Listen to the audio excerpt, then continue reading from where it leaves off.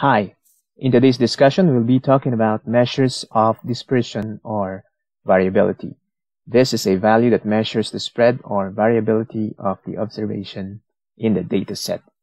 Here are some measures of variability. We have the first one, the range. This is simply the difference of the highest value and the lowest value. The second is the variance. This is the mean of the square deviation of the observations. The third is the standard deviation. It's the positive root of the variance. And the fourth is the coefficient of variation.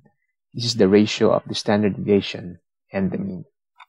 Let's talk about ungrouped data. So this is a simple example. Consider the weights of 4 female college students in kilograms. We have 49, 57, 49, and 50.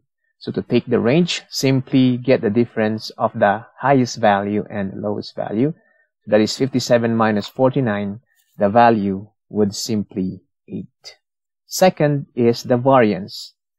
The symbol is sigma squared, and the formula is the summation of the square of the difference of the observation and the mean. That is the Greek letter mu divided by the total number of observation. So we'll be needing two variables to complete the formula. We have the summation of the square of the difference of x and mu, and of course, capital N.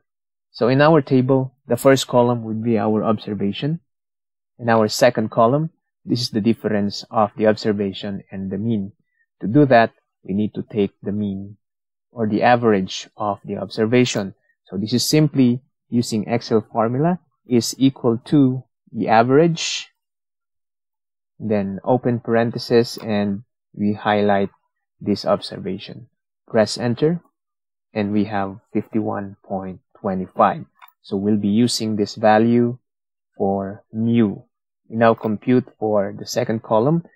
This is equal to our x value minus our mean, 51.25. Press enter, and we have negative 2.25.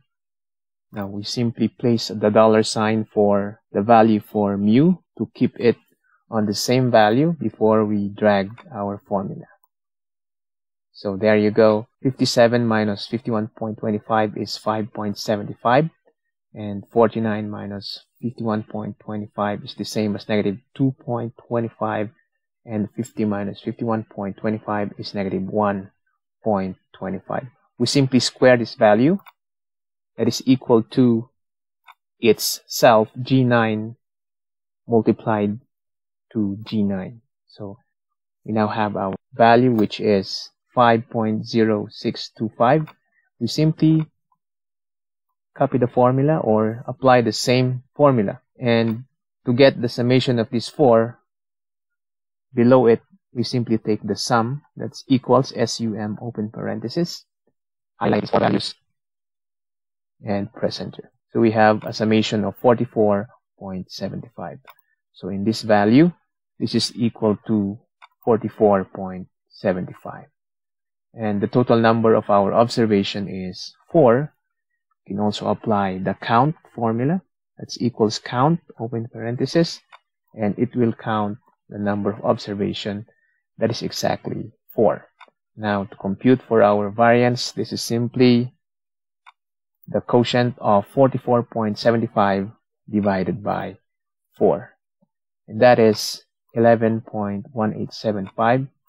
We try to round it off to 2 decimal places, so that's 11.19. So that would be our variance. For our standard deviation, we simply take the square root of our variance. So this is equals SQRT open parenthesis of the variance value, and that would be 3.34. That would be our standard deviation. And to take our coefficient of variation, we simply take the quotient of our standard deviation and the mean. That is equals standard deviation divided by the value of the mean, which is 51.25. Press enter, and we get a decimal value of 0.06526. Convert this to percent.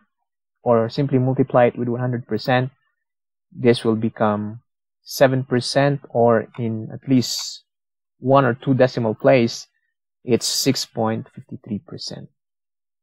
So this is now the value of our measure of dispersion or variability and group data.